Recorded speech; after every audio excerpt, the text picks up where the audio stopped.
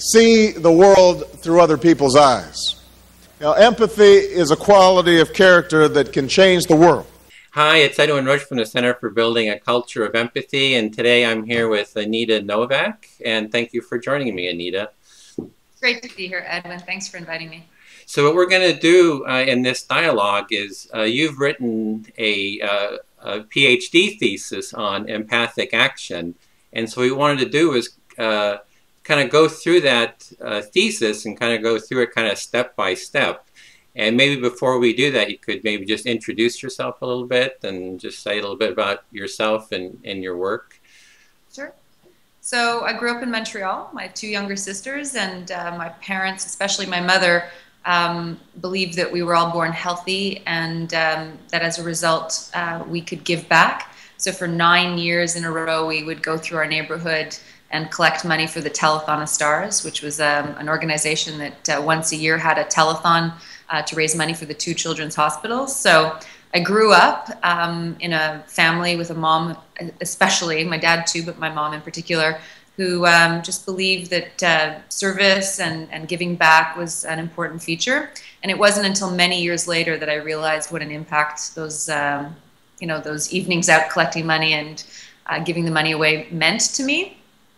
In fact, when I started doing my PhD, I was doing a completely different research project. I was looking at media education, how to sort of teach youth to read the media more critically and become competent media producers. And it wasn't until I took, I had been offered a job. I was working in professional fundraising, and it was a big promotion for me. And I said to my thesis supervisor, by then I'd already finished my comprehensive exams, and I said, listen, I need a year sabbatical. And he said, okay, but come back and see me in 6 months, because this is where everybody falls off and attrition is very high.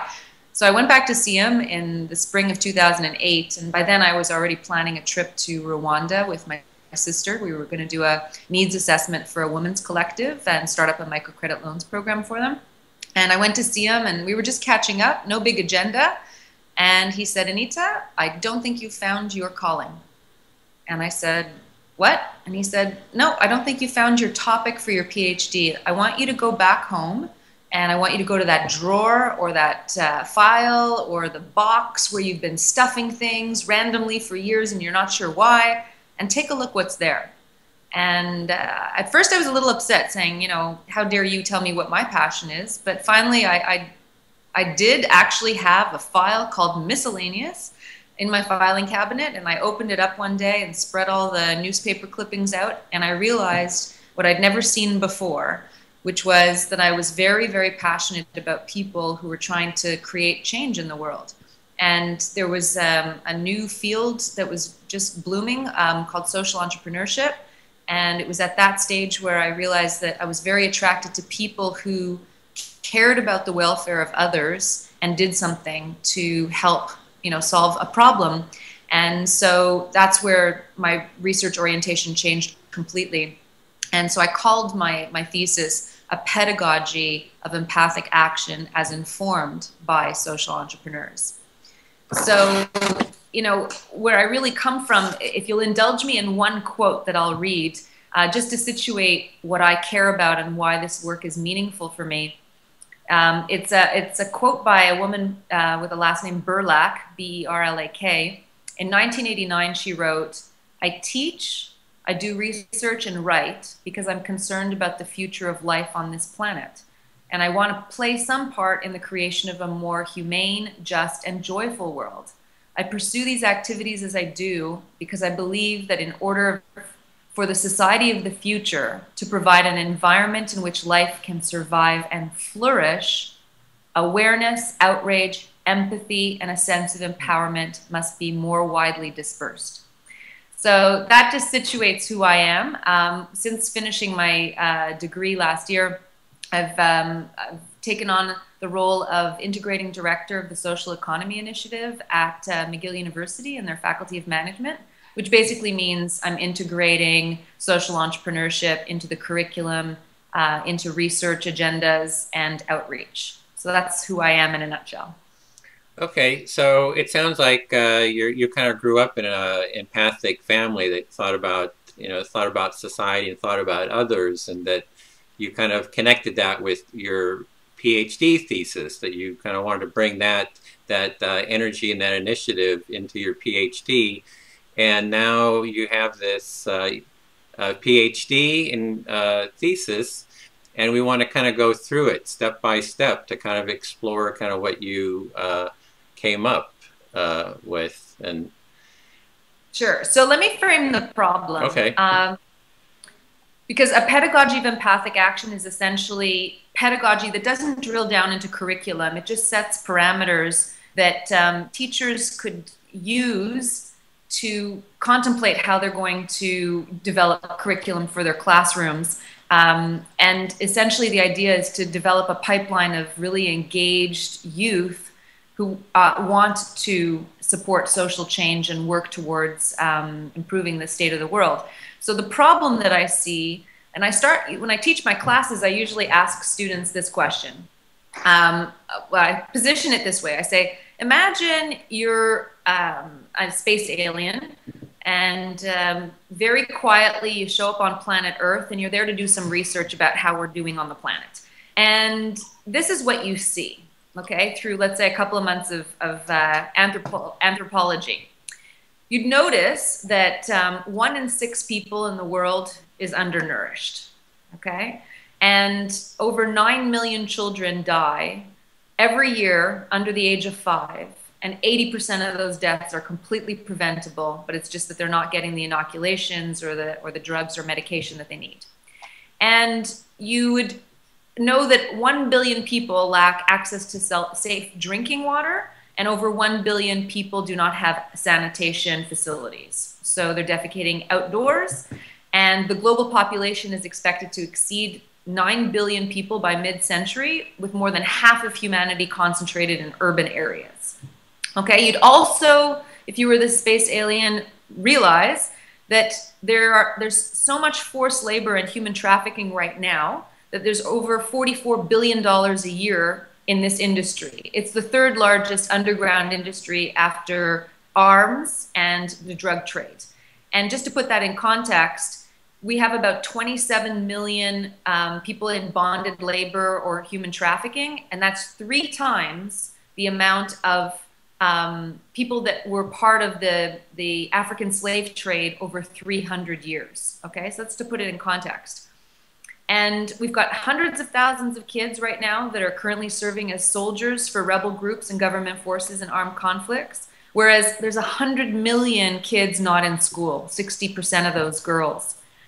And then another thing that a space alien would realize is that 94% of the world income goes to 40% of the population, which means that 60% of people live on just 6% of the world income, okay? I mean, it's appalling, the distribution of wealth, the inequality of that. And then half of the world population lives on $2 a day, over $1 billion on less than $1 a day. And then you juxtapose that, the 15th Annual World Wealth Report for 2011 says that there's 11 million millionaires on the planet, and over 100,000 people who are super rich with assets of $30 million or more. And then lastly, you've got the climate crisis. You've got a system of an exchange of goods and services that is actually pillaging the earth and wreaking havoc on the system that we sustain life. So if you were a space alien and you were, doing a diagnosis of how human beings are doing on the planet, you'd go back to wherever you came from and say, I think they're like going off a cliff. They're not doing a good job managing, their resources and distributing their resources in any kind of equitable way. So that's sort of the big ticket context that I think about, that there's a lot of issues in the world and problems in the world that we need to give attention to, and that we can, if we put a little bit of time, energy, resources towards, we could actually change things. There needs to be political will. So that's I guess the first frame that I would want to put out there. And one of the main arguments that I make is that education is actually one of those systems that could be used as like the early stage of change. I also ask my students, 300 years ago, public education was created by man. It's a man-made creation. It didn't exist since the dawn of mankind. And I ask them, why did education get established in the first place as a public institution? And they're really curious because they have no idea, and they've never really grappled with that question before. And then at some point, one of the students might say, for jobs. And I'll say, yeah, exactly. 300 years ago, public education was created to serve the Industrial Revolution. But today, what is the purpose of education? Is it really to feed industry, or is it perhaps to actually create capable individuals of critical thinking and problem solving? And so I'm coming at this whole issue from that perspective, that education is intended to develop people who are capable of solving some of the problems that face our society. Okay, so kind of what I was hearing there is that you're kind of laying out all these social problems that we have, like, there's problem here, problem here, problem here, and you're saying that education can be kind of like the problem-solving mechanism for starting to address some of these problems. Yeah, because the institutions right now that exist, a lot of them are very, some of them work in a functional way, but some of them are grossly dysfunctional. I mean, democracy as we know it right now is under siege, right? In the United States, I mean, just the whole notion of the super PACs and what kind of change that's creating on your political system. I mean, there are major institutions that used to be extremely, extremely effective and are less effective. I believe a large part of that has to do with the growth of the capitalist mindset and how much that's infiltrated a lot of our systems. So education is one of those places where you can inculcate in children and youth critical thinking, creative problem solving, collaboration, and empathy. Okay, so your PhD is also in the Department of Education too, so you're kind of like an educator. So this is really your background. And that's right. Mm-hmm. That's right. So to give you an idea of what I did for my research is that I interviewed social entrepreneurs to inform my thinking about this pedagogy of empathic action. And why I chose social entrepreneurs is that they are really the poster children of empathic action. If I look at any given social entrepreneur, what they have in common is they see a problem that affects people or groups or individuals or communities or the environment, and they recognize that people are suffering or some injustice is happening, and they care enough to do something about it. So they're engaged in empathic action. So I figured, there's a lot of other individuals that do the same. Nurses engage in empathic action all the time, and social workers. But I chose social entrepreneurs because I think that there's a lot of potential in that social entrepreneur movement, and that if we could get a critical mass of youth really turned on by social entrepreneurship and what the potential is, that you could have really mass change. So. Yeah, so it sounds like you're kind of combining then education and the social entrepreneur, and because you seem to have a real passion for problem solving and you're wanting to solve problems, you're looking out there for what are the best ways for problem solving, and it seems like you're thinking education and social entrepreneurs are kind of like an engine for social problem solving. And there's one thing too, is you mentioned change. I always have a problem with that word change because it's like change for what? Right. So I'm kind of wondering, how are you using the word change? Like what is, because there's, Hitler had change, serious change, Stalin had change, Mao had change, but it wasn't the kind of the change that kind of resonated with me. So how are you kind of seeing that quality of change, which is what you brought up? Well, that's interesting that you asked that question because the terminology I use is sustainable positive social change, But all of those words are loaded as well. You know, what does sustainable mean? What does positive mean? What does, you know, social mean? What does change mean? But essentially what I'm looking for is a greater equity spread where every human being is treated with the inherent dignity and respect and rights that they deserve. And unfortunately, the way things are now, you've got gross inequality. So the social change that I'm interested in is about rectifying that inequality. Mm-hmm. Okay, so bringing more equality throughout the world's society then. That's right, yeah. Okay. So my doctoral work answered, you know, there's always research questions in every research project. So I asked the question, what is empathy? I asked, what is empathic action? I asked, what group of individuals are already practicing empathic action? And then in terms of a research methodology, how might narrative inquiries and interviews with these individuals inform a pedagogy of empathic action? And finally, what are the broad strokes of a pedagogy of empathic action? So those were essentially the 5 questions that I answered. Okay, so what do you think is the best way? Just go through step by step what you came up with, or how do you think is a good way to proceed, kind of explore this? Well, certainly I'll say that in my lit review of what is empathy, there's a raging debate that's been going on for hundreds of years, and it's been framed by a number of different people as far back as, you know, early Chinese philosopher Mencius, who talked about, you know, having sympathy for others. And, you know, you have Thomas Aquinas and David Hume and Adam Smith and Schopenhauer. A whole bunch of very, very famous philosophers have grappled with the issue of empathy.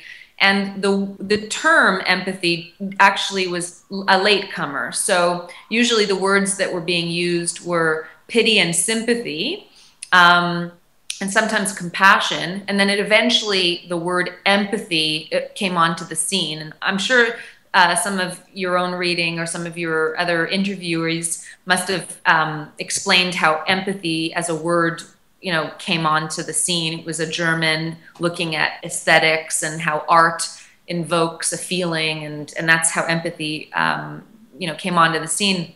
Kind of got coined as a word. Yeah. Yeah, exactly. And it actually was coined as a word in German first, right? Yeah, einfühlen. Yeah, exactly. So I have a very particular way of seeing those 4 words that are sometimes confused: pity, sympathy, compassion, and empathy. I put them on a continuum. And on one end is the pity side, and there's a very strong power differential. Whereas on the empathy side, the power differential disappears because you're on the same level playing field and you're seeing the common humanity in somebody. So I think empathy is distinctive from sympathy and compassion and pity because there is no differential. You treat every human being as an equal. That's really crucial to my research. So as the word empathy evolved, psychologists got very, very interested in empathy. And there was a very raging debate among the psychologists about whether empathy is something affective or something cognitive. And what they've come to realize over time is that it's actually both. It's not one or the other. That it is a feeling. You feel something when you're empathizing, but you're also thinking something. So the two happen in synergy.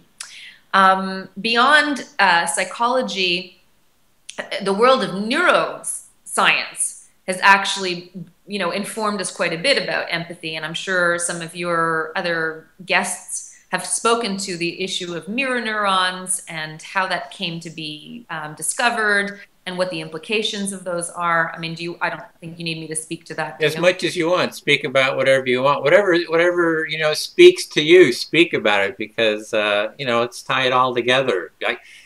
Sure. Okay, so there was a group of Italian researchers about 10 years ago that were doing research with bonobo apes, and they actually discovered mirror neurons by accident. Freak of science, but meant to be. This monkey, this bonobo ape, was actually attached to an fMRI machine. And during some downtime where the researchers were actually taking a break, one of the researchers came back into the lab and noticed that one of the bonobo apes was eating peanuts, I think it was. And the little bonobo ape that was attached to the machine was a witness to his friend eating the peanuts. But the way his brain was firing, it was as if he was eating them himself. So this researcher said, well, isn't that odd? So they replicated this a few times over, and then they've done it with other species and including humans. And they realized that we have mirror neurons where our brains light up in similar ways as if we were experiencing things versus just seeing it, which is really interesting because if you consider, people that you hang around with, if they're always toxic and they're always complaining and they're always bitching about something, you're internalizing that. So your brain is seriously lighting up as if it were experiencing whatever crappy situation they're talking about. But if you're around people who are, generally more optimistic and have great stories of, things they've seen or happy stories, your brain lives that as if it was you experiencing it. So the implications of that are super, super important in terms of how your brain, which is a plastic, you hear a lot about brain plasticity now, you can change the quality of your thoughts and change the quality of your brain and experience by exposing yourself over and over again to really good things.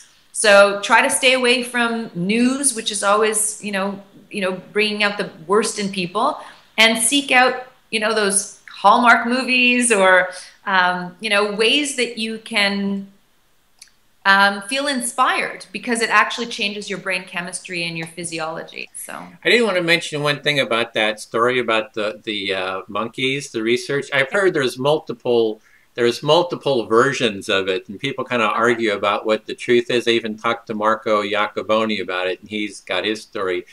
But the story is actually, that I heard, it was with macaque monkeys.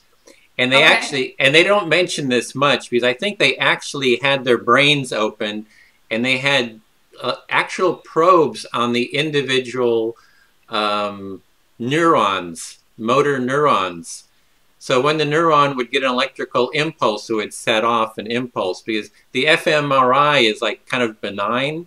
So I think a lot of times that research, it gets told in different ways because people don't want to say, well, we had their heads, opened up and neurons, so anyway, that's just kind of as an aside. But I actually think you're right about the macaque monkeys because I think I've made the mistake. It's Frans de Waal who's done a lot of work with bonobo apes, and he makes the claim that if 50 years ago anthropologists and primatologists had actually researched bonobo apes instead of chimpanzees, we would have a different impression of human nature because the chimpanzees have a lot of sort of like, hierarchy and competitive nature, and there's, certain elements of violence, whereas the bonobo apes are very, very collaborative and very sympathetic. So you're feeling like this was chapter 2. That you're going through understanding empathy through a literature review. So you went through all the thesis. I mean, has like pages of all the different quotes of of how the word was used. So you've really gone into real depth into kind of how the word was used. And the interesting part, I think, is this difference between empathy and pity, and kind of seeing it as a continuum. So it's with pity, it's a looking down, like, oh, you're suffering, poor you, and it has a very hierarchical difference, and it's seeing someone as kind of inferior then, and then you're going to sympathy, and then compassion, and then empathy is. And how does that continuum? How do you kind of what does that continuum mean to you? How does that kind of change? Well, the reason I use a continuum is that the words are so similar But there are, for me, clear distinctions. And so I didn't want to get caught in this sort of tug of war between what's better, compassion or empathy, sympathy, or compassion, sympathy, or empathy, pity. So I just said to myself, well, I view empathy as one person recognizing another person's human light, you know, the common humanity between us. Whereas pity, like you said, has this sort of paternalistic attitude, right? Sort of the old philanthropy of, oh, those poor people, let's, you know, cut them a check. Whereas the further along you go, the more you realize they were just born, you know, in a different place and time, but there's no more value that I have versus who that person, the value of the other person. So that's how I make the distinction. I noticed that the camera's changed again. Yeah, it's kind of going. It's the camera is switching between wide and narrow screen, but don't worry, I'll kind of handle that. Okay. So in my dissertation, I lay out a sort of rather complicated definition of empathy that I won't get into right now, but just know that the way I view empathy is that it's a synergy of affect and cognition, and they work together. And it happens very spontaneously, and it is really about seeing the common denominator between people, and that we're all part of the human species. Yeah, it's I think it's a really important distinction, because the word sympathy, as you mentioned, also gets used interchangeably with empathy, and it's a very different phenomenon. The sympathy tends to be like, if I'm empathizing with you and you're doing something that you know, maybe you're in fear, that I become fearful, or I become sorrow. You know, I feel sorrow for your experience. Whereas the empathy is more like, well, it's more like a oneness. We are kind of one in this experience, and it really informs the action which you're kind of geared, you know, looking towards, will be a different type of and a different quality. Absolutely. Absolutely. So, okay, I just, it was a little bit of an aside there, just because I really am interested in that, you know, those differences, and we want to do a whole project on the definition, so I don't want to go into it too much, but, you know, want to touch on it a little bit here. Sure.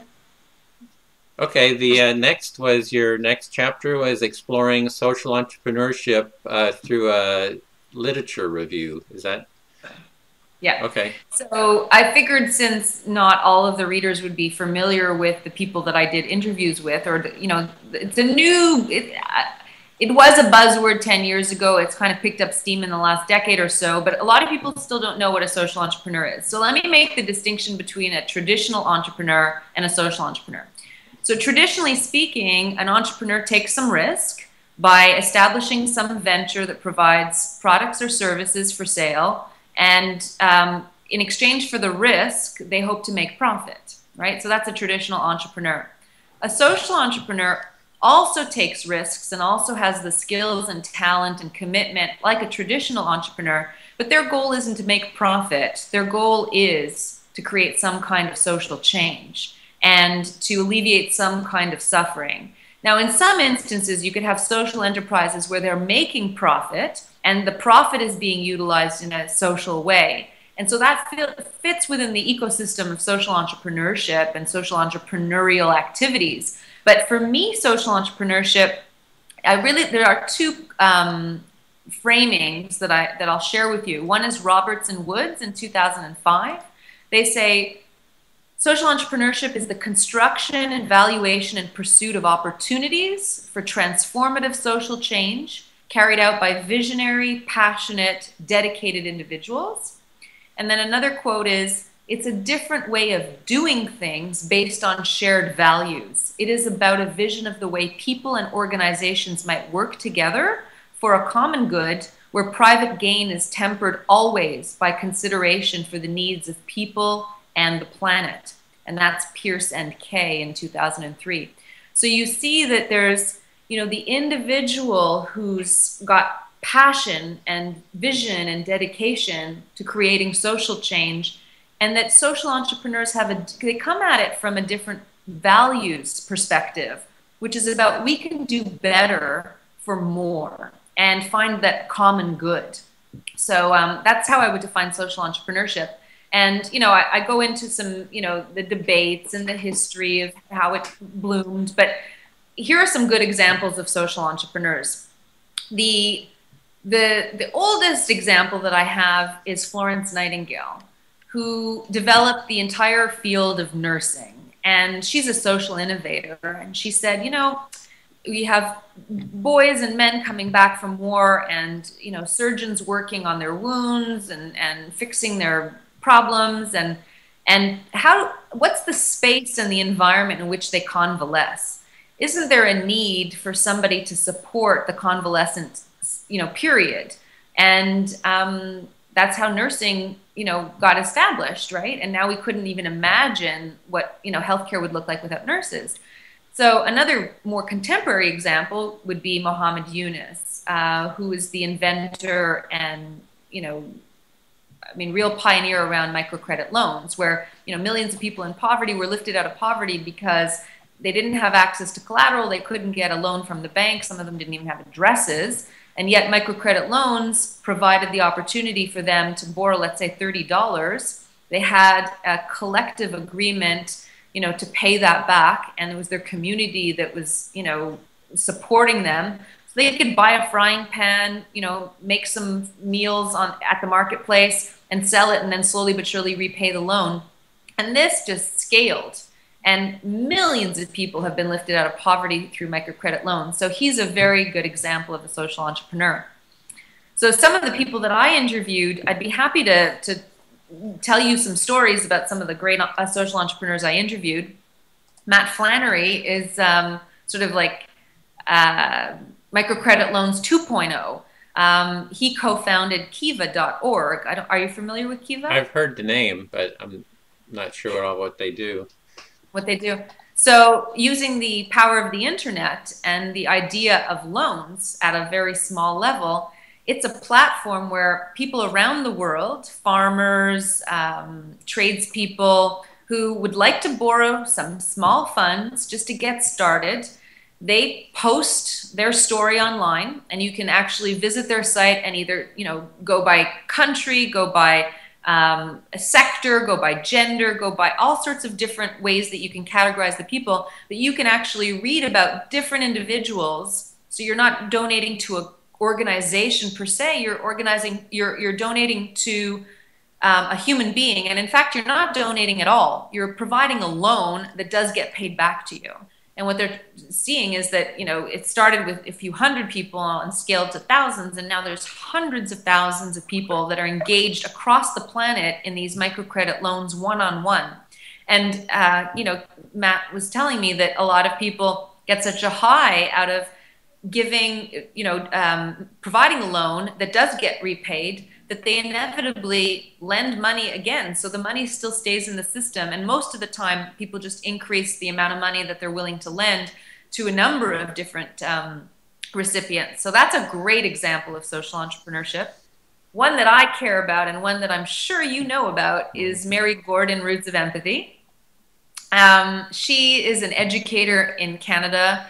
She spent 20 years in low social economic status schools for 20 years in Toronto. And she started to notice this trend. What was happening is, you know, it wouldn't happen necessarily every day, every week, or every month, but she would see, let's say, a single mom, bruised, who clearly, you know, been knocked around at home, show up at school to provide a lunch bag or pick up their daughter or son.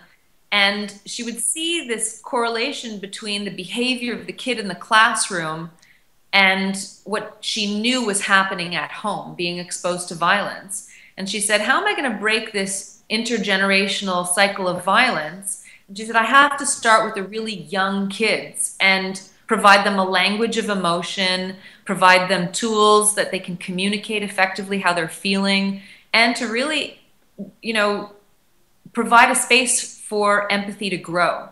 So she started this organization called Roots of Empathy. It's a fabulous little program. Once a month, a baby will be invited to a classroom. So let's say you're a Roots of Empathy school and you have 12 grades.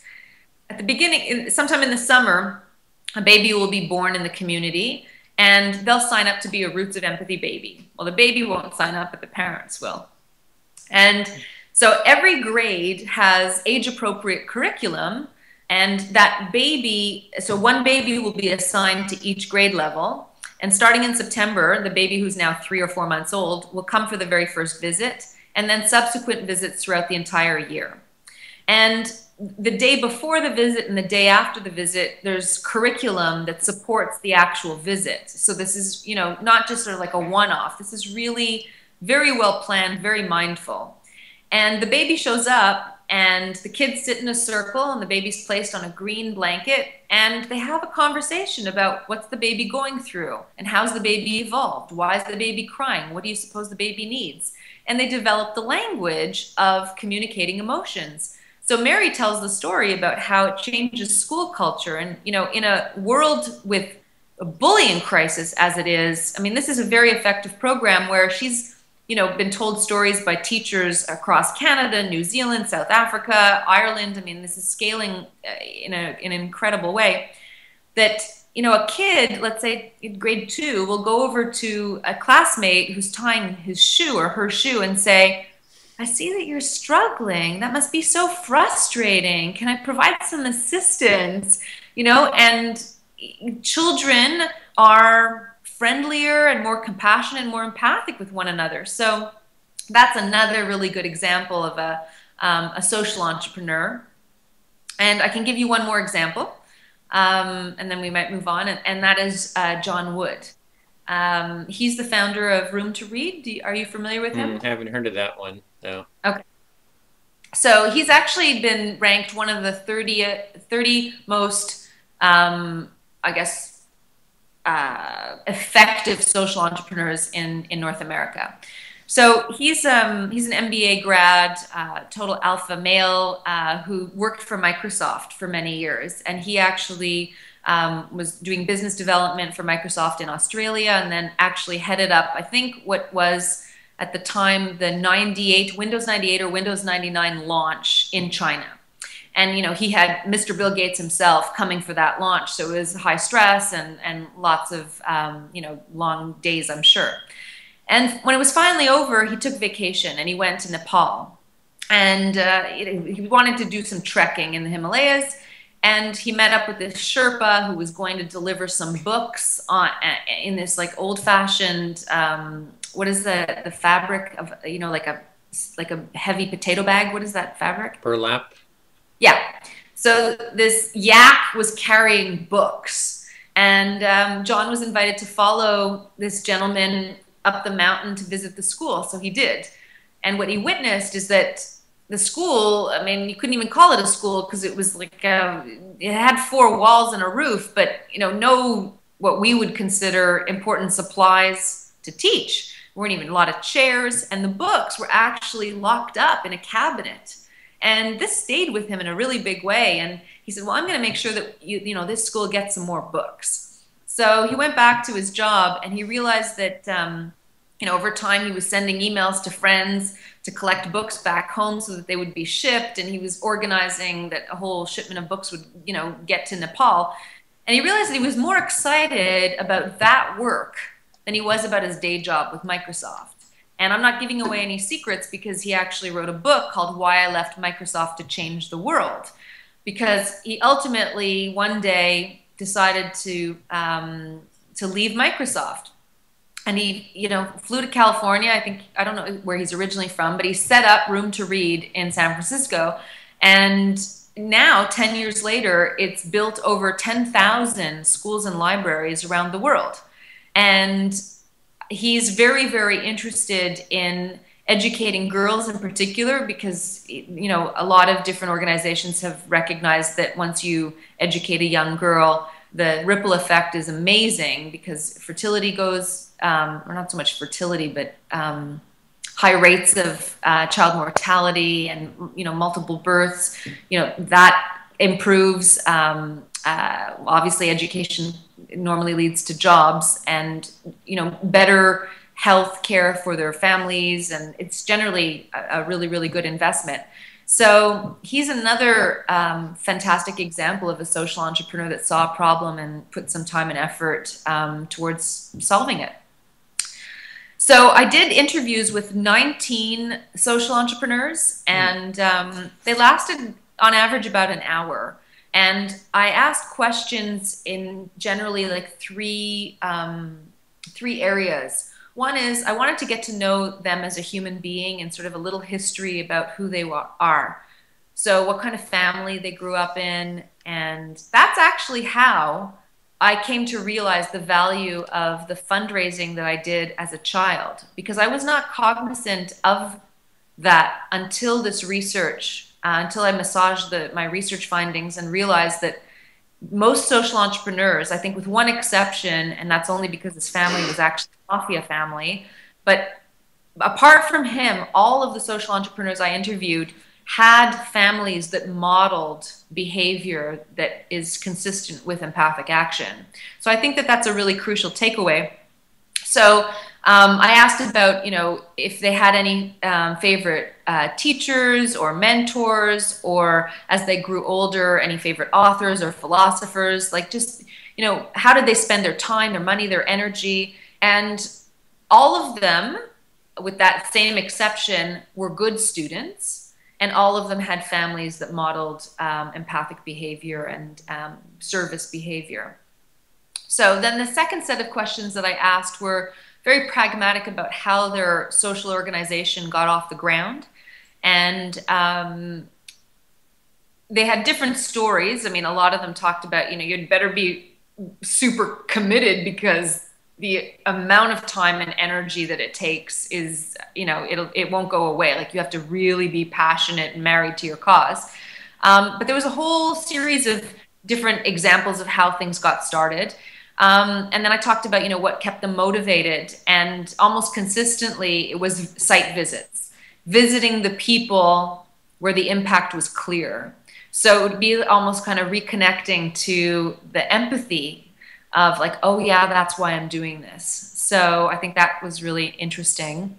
And then the final set of questions that I asked had to do with sort of more philosophical, where do you think social entrepreneurship is going? What have you learned from the process that you didn't expect to learn?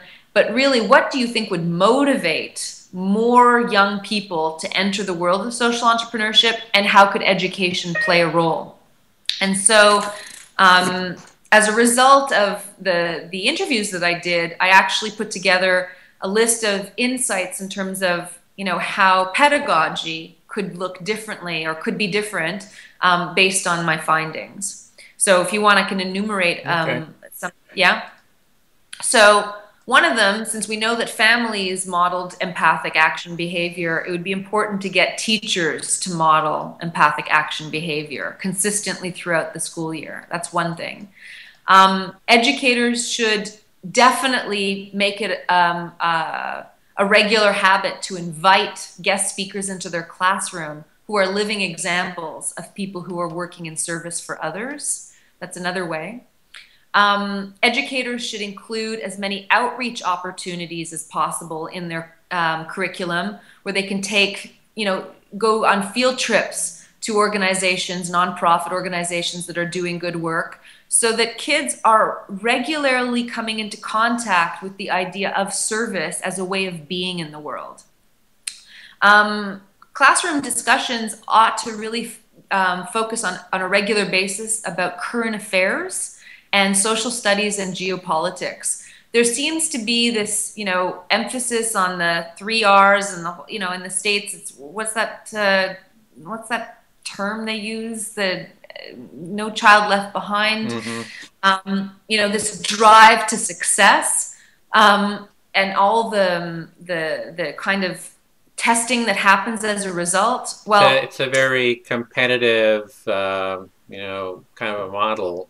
And geared right towards the test, right? You're kind of striving to take all these tests all the time. Yeah, and I don't think that that's necessarily the best way to develop critical thinking and general knowledge about what's going on in the world to solve the kind of problems that the world is facing. So my recommendation would be that as much as possible for teachers to bring social current affairs, geopolitics into their classroom discussions so that kids become aware of what's going on in the world. I think that that's really crucial, that they can't be blinded by their own sort of personal context, but they have to look more globally. I think that schools really ought to invest time and energy and resources into mentorship programs. I think as often as possible that kids are exposed to role models where one, they feel special and they feel heard, but also that they're exposed to, again, it's another way of being exposed to service or empathic action. So I think that's another way of approaching this. Career advisors need to be educated about social entrepreneurship so that they can actually highlight the industry as a domain for work. And not just social entrepreneurship, but the social economy more broadly. You know, you've got the private sector working for companies, and you've got the public sector working for governments, but there's that whole social sector in the middle that's traditionally been called the nonprofit sector, but it's a lot more complicated and nuanced than that now. But I think career advisors need to actually promote this as a field, primarily because there's so much benefit to working in the industry, not financial benefit because it's still underpaid, but the kind of feeling of meaning and purpose in your life that's derived from working at industry, I think that that needs to be celebrated. And then the last takeaway from my interviews was that there needs to be a greater emphasis on community service or service learning programs at all levels. And that it's not a one-off. You know, you don't do one good thing a year, but that service and service learning and what I call empathic action become fully entrenched in curriculum. That's the way it's going to stick. Yeah, so it sounds like you're saying that, okay, society has all these problems, and that you know, you're kind of wanting to do problem solving, and how do you create a process for doing that, and that social entrepreneurship is like one mechanism for solving these societal problems, and that education needs to kind of integrate the social entrepreneurship ethos and skills, and it kind of actually promote it and nurture it and foster it, and that these are all kind of different ways that the education system can nurture and foster the social entrepreneurship movement or kind of way of being, I guess. So that's why I advocate strongly for teacher training programs, faculties of education, that they actually offer courses on social entrepreneurship and social change so that they are aware of how they could teach in a different way where students, you know, because it starts with teachers too, right? Teachers have to be, they deserve the professional development that would facilitate this kind of programming and curriculum. So I think that's, you got it right. I mean, you're a good listener.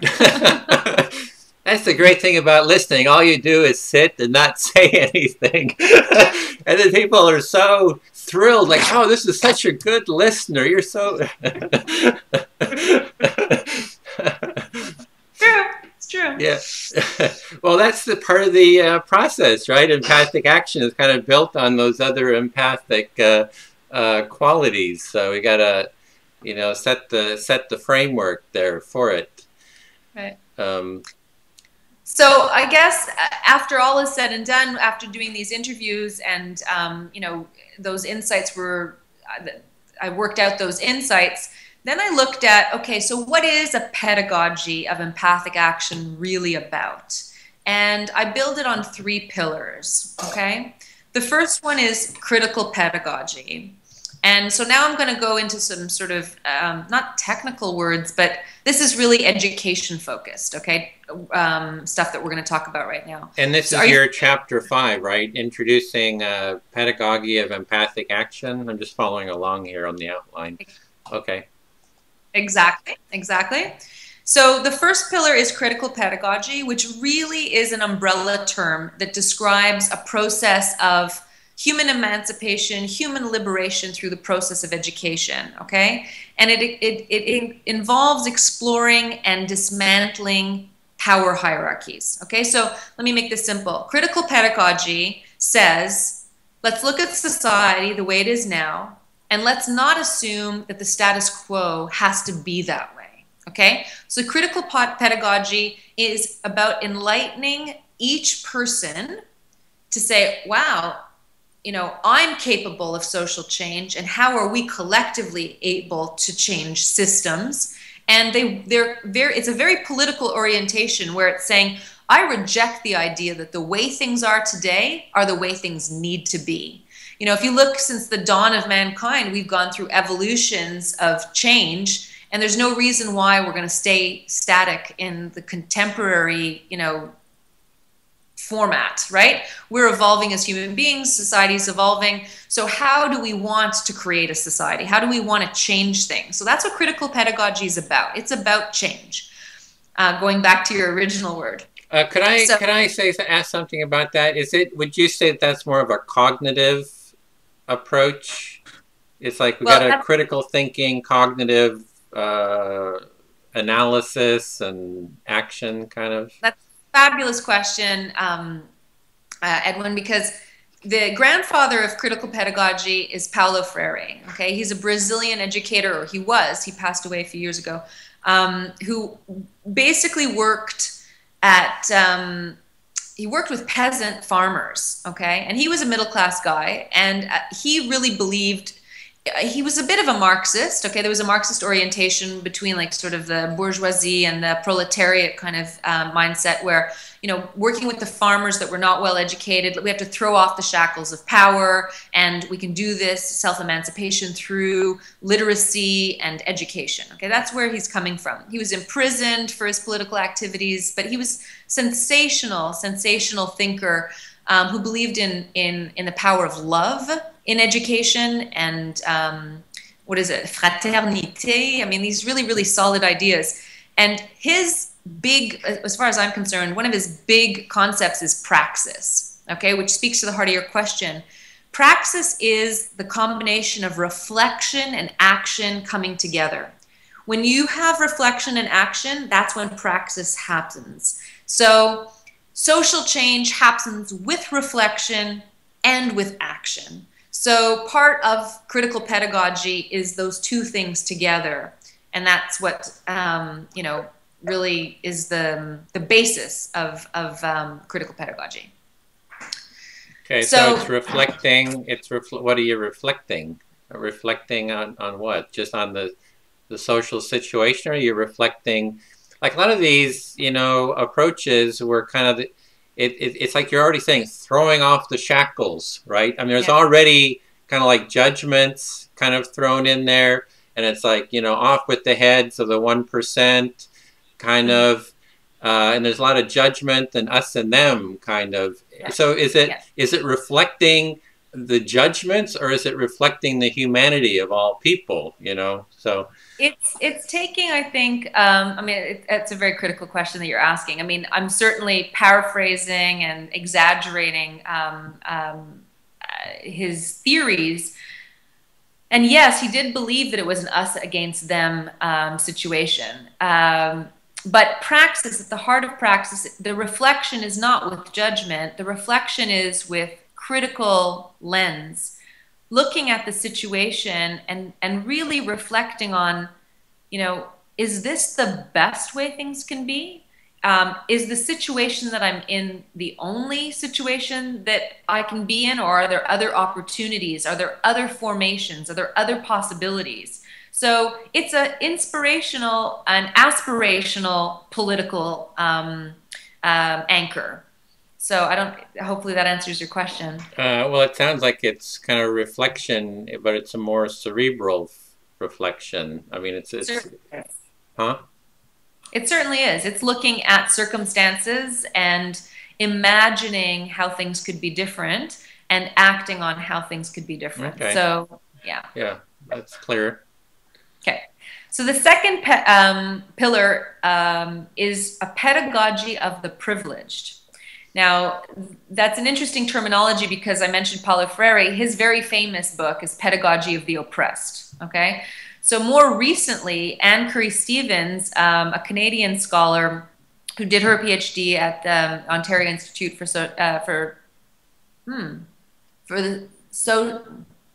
the Studies of Education, OISE. She's now out west. I believe she might even be teaching in Portland, if I'm not mistaken. She wrote her research on the pedagogy of the privileged, and she already saw the criticism coming and said, "Listen, I don't mean to say that the privileged deserve more attention, that we should be, emphasizing the, providing extra service and pedagogy to the privileged." She's saying, if we do not engage the privileged in the fight for more social justice and more social equality, then it's going to continue to be an us versus them situation. And if you look at the Western context, most kids, and there are many, many exceptions to that, but by and large in Western society, whether it's North America or Europe, kids are born into relative privilege. The fact that they can go to school for free and that they, can pursue, their passion or their calling, that is a position of privilege. And so her framework is to dismantle assumptions and to really question the sort of the relative positions of power that people in privileged positions have, and to actually inspire people who have those positions of privilege to become allies in social struggle. So, so she's not really saying, let's make the 1% our ally, but she's saying, let's look at the 50% of the top tier of the 99%. Let's make those folk our allies in social change and the struggle for social justice. So that would be the second pillar of a pedagogy for empathic action. So you've got, on one hand, critical pedagogy that's saying the way things are don't need to be the way things are. What can we do differently? And then the second pillar is the people who have relative privilege in society, let's make them allies in social change. So they don't feel threatened that they're going to lose through this sort of, more social equality. Let's actually give them an opportunity to reflect on how they can make a change and be part of the solution as opposed to part of the problem. So is that one clear? Yeah, it's trying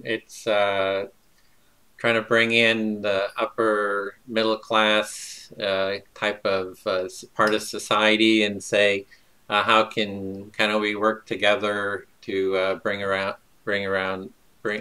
problem solve and bring around more equality together. Right. Yeah. Yep. Okay. So you got it. And then the third pillar is social justice education. Now, a lot of these labels are seen very differently in different parts of the world. So social justice education in the United States tends to take tends to make a big focus on race relations and social justice for the different races within that make up the United States. Whereas in Canada and Europe, social justice has a somewhat different take, and that's the take that I have. So it's an umbrella term used to describe teaching practices that are committed to the creation of a more equitable, respectful, and just world. And it holds as its core tenet the idea that every human being has intrinsic value and deserves to be treated with dignity and respect. So there's a range of social justice education practices that are like vast and varied, but I emphasize 3 of them. And in retrospect, I would have emphasized 4 of them. So, but I'm not going to write an addendum to my thesis, but I'm happy to share with you my thoughts on it. The first one is educating for a new consciousness, which is, very much, I guess, tied to secular spiritual practices. That who are we as individuals? Where do we come from? What do we share in common? There's a lot of discussion around what is consciousness, and I think quantum mechanics and quantum Physics is looking at what consciousness is, and they're discovering some really interesting things that kind of could be labeled woo-woo, but that we're all one and that we're all energy fields. So one of them is educating for a new consciousness, just looking at the world through a different lens, not just seeing the world as sort of like a marketplace where there's divisions around nationalities, religions, races, but that we're all human beings. So that's the first thing. The second thing is global citizenship education, which is, tearing down the boundaries of arbitrary lines across the globe where one country begins and another country ends. What does global citizenship mean? I'm a Canadian and I'm really concerned about our tar sands. We used to be at the forefront of peace initiatives. We'd have our Blue Beret United Nations peacekeepers, and we've really changed the direction, our foreign policy, our environmental record, now that we have a government that is more right-wing. So the idea of educating for global citizenship is not just looking at your own community, but looking at the entire globe as the space that you inhabit. So I think that that's really important. And there's a lot of good examples of how schools have partnered with other schools around the globe for dialogue, and that would be part of global citizenship education. And also, I put a little emphasis on the citizenship part, is that, I've never been exposed to civics education, and I'm not 100% advocating that we need to understand the nooks and crannies of how our parliament or Congress work, although that's useful information. But the idea that we're citizens and that we should be contributing to the direction our country takes and the world takes at large, and that there are mechanisms that create laws and policies. We need to be educated citizens so that we can actually engage in the political process a little bit more. So that's part of global citizenship as well. Okay. And then finally in my thesis, but there's another one I'll get to in a sec, is educating for sustainable development and socio-ecological justice. That's a really big part of it now, is that our habitat is under siege, and what's happening as a result of that is it's affecting us humans and all living forms on the planet. When you have global warming and what that's doing to levels of sea changing and crops and the farming system changing and major droughts and crazy kind of climate systems, it's affecting human beings. And so social justice education is also factoring in the planet we live on, and that we need a healthy planet to survive, and that disproportionately climate change is going to affect the poor, and they don't deserve that. So that's a big part of it. I guess today, if I were rewriting my dissertation, I would add a fourth to that, and that would be othering education. And that is, it ties in with the others as well, but this notion that we see others as so separate and distinct from us, when in fact there's so much more that we have in common than divides us. So anti-othering education would be also very, very important to social justice education. Yes. So I was just kind of if I mentioned a couple of things here, is kind of the broad framework. It seems to be kind of a sense of disconnection and selfishness and seeing oneself as just a disconnected individual. And it sounds like what you're looking at is how do we kind of have more of a empathic awareness that we are connected and that we need to work together, and that these different pedagogies and so forth are ways of trying to kind of do some nuts and bolts of how do you kind of break down that sense of alienation. I don't know if it's alienation, but yeah, separateness, individuality to more of our common humanity and connectedness. Is that kind of the...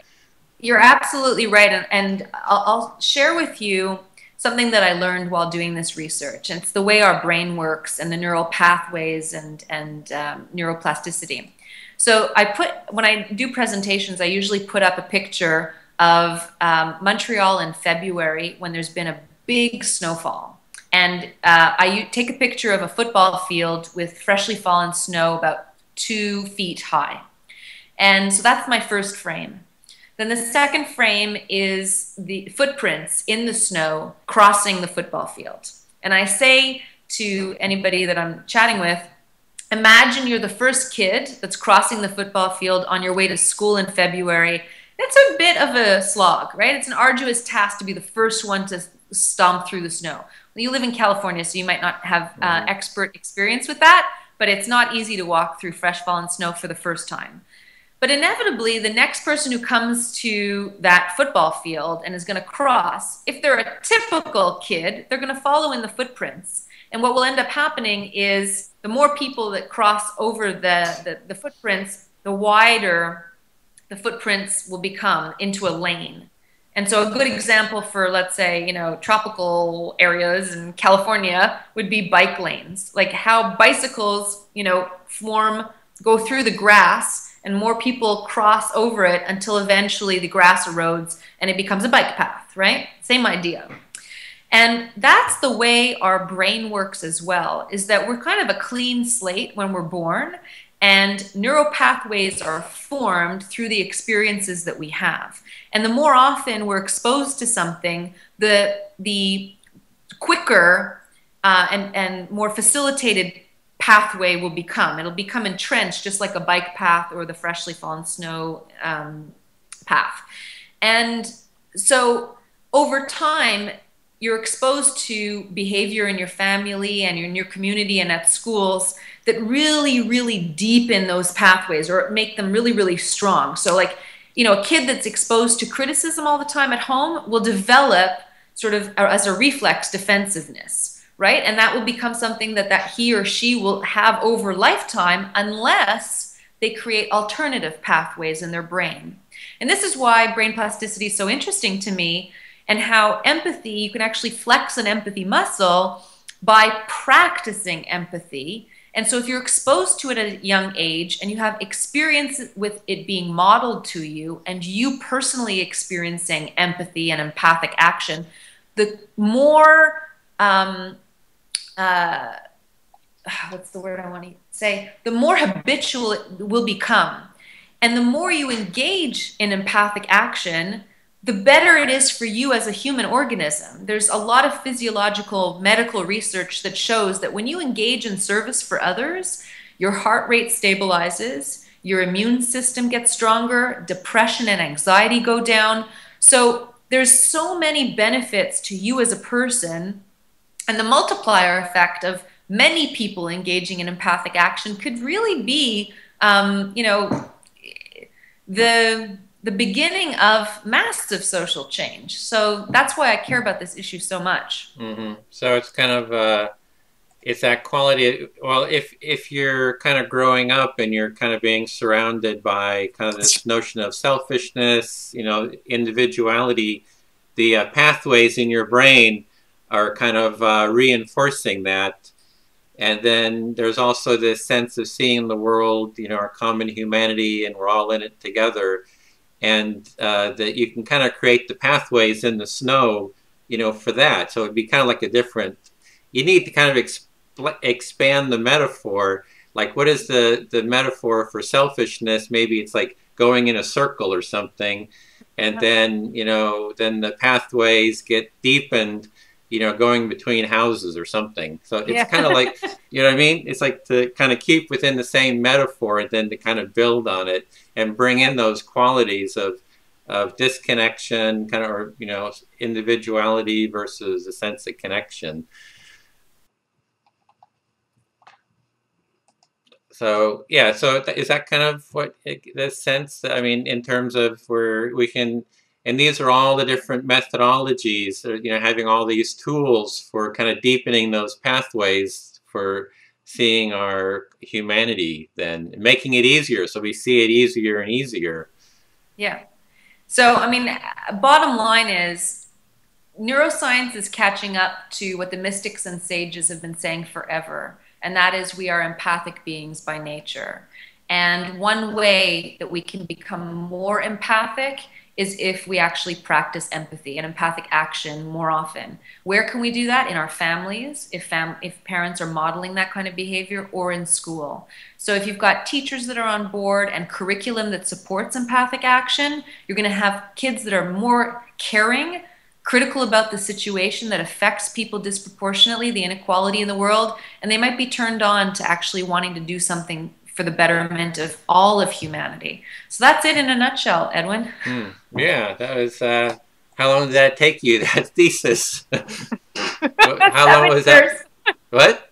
7 years. 7 years, 7. Wow. So you've really been thinking about this a long time. So you've really, when I went through it, I thought, oh, there's a lot of work here. And there's a lot of thought and a lot of, working through these ideas. So, yeah, I really enjoyed hearing that and kind of going through the different parts. Was that your conclusion? You had chapter 7, the conclusion. I mean, was that kind of what you were just saying, or was there kind of more to the conclusion? Oh, I don't have my conclusion pages in front of me, but So I see here you have a chapter 6, which is conclusion, and do you want to go into some of what your conclusions were? Sure. In a typical dissertation, you need to talk about the weaknesses of your own dissertation. I'm happy to do it, but I actually won't go into it. And also future possible research streams. I won't go into that as well, but I want to leave you with some parting thoughts, okay? I started with a quote, and I'll end with a couple of quotes as well. This is actually Mary Gordon, the founder of Roots of Empathy. This is what she says.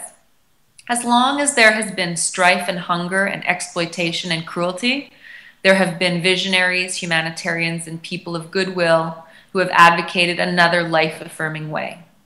What is new is that we no longer have an excuse to go on inflicting pain and dividing up the earth's resources as if the world were still a collectivity of medieval fiefdoms separated from one another by impassable mountain ranges and unknown seas. We know too much. At the touch of a button, we can see children dying from disease and famine, while we know that the medicine and food that would save them exists. At the touch of a button, we can see the victims of war and poverty with hopelessness and suffering, while political leaders feed us what we know is diversionary rhetoric about balancing budgets and balancing power. At the touch of a button, we can visit the devastation of a country 5,000 miles away, or the mean streets of our own troubled cities, where children are hounded by bullies. Where in all the gadgetry of our lives is the empathy button? Where is the on switch of human responsibility that would let us feel the emotion behind what we know and impel us to stand up and take action for what we believe in? As far as I'm concerned, the on switch is the practice of empathic action. Victor Hugo famously said there is only one thing more powerful than all the armies of the world, and that is an idea whose time has come. I'm hopeful that a large-scale adoption and diffusion of a pedagogy of empathic action would inspire an entire generation, and possibly generations to come, to work empathically and cooperatively towards positive, sustainable social change. And to quote Peter Gabriel's 1987 song, Biko, you can blow out a candle, but you can't blow out a fire. Once the flame begins to catch, the wind will blow it higher. So I think the Occupy movement is actually indicative of the kind of change that the next generation wants to see. And I think empathic action is one framework to see that change happens. And it sounds like you're going to be spending the rest of your life on this, maybe. You bet. You bet. I'm working on a book. This is my calling. Absolutely. Okay. Do you want to kind of end the recording part here, or anything else you want to say? I just want to say a personal thank you, because we met at a TEDx compassion conference, and we stayed in touch very infrequently because I was busy with writing my dissertation and then defending in the new job. And I'm glad that we've reconnected, and I'm so grateful for this opportunity. You know, when you spend so many years working, and you only really speak to the small group of committee members that read your dissertation and ask tough questions, and, you know, friends and family, you know more or less what you're talking about. But this has been the first time in my life from start to finish where I've actually been able to walk through the dissertation. So I'm incredibly grateful to you. Thank you so much, Edwin. Oh, great. I've enjoyed it, and I know it's nice to be heard, so it's part of the empathy part. So this is doing great work. Well, this is my favorite topic, so I enjoyed kind of going through it and you know, talking about it. I could actually go on for a couple more hours because we've done the kind of going through part. Now it's the part for defending your work. Right. So that might be cut off. because I have a lot of thoughts about, you know, and especially the whole empathic action part. You know, it's like, you know, really getting, you kind of touched on it a little bit, but I'm really interested in that whole, you know, getting, really feeling, not just seeing it out here, but kind of feeling it within myself. It's like, how does empathic action really work? You know, what's the real nuances? Because I think to build a culture of empathy, you know, we're really going to have to understand that as an engine for action, you know, and an engine for doing something. And, you know, what fosters that? You know, why would people want to do it? And so I was really thrilled that you're kind of addressing this topic. Yeah. Well, my very short answer to that question is twofold. One is it either needs to be automatic. So somebody's exposed to it so often that they see it as a habitual thing and know no other way of being in the world, or it has to be a choice. And a good example that I use, Martin Hoffman wrote a book about empathy, and he talks about the Japanese, and that there's this, have you heard of cognitive dissonance? I've heard the term, yeah, I'm not real clear on what it means.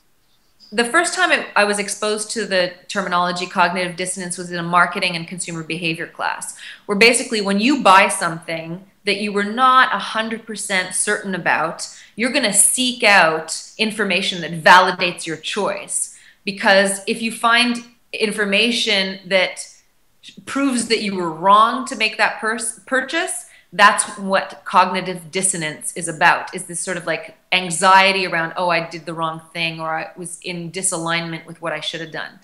So this idea of cognitive dissonance also exists when you act in ways that are really different from what you believe is the way you would normally act or like to act. Mm-hmm. So Martin Hoffman talks about the Japanese that believe that they ought to behave in certain ways to be a good human being, and that there's huge dissonance if they don't act and behave in those ways of consistent behavior. So the choice that we need to make is, it needs to be really clear to us that we should become more empathic as human beings and act on that empathy.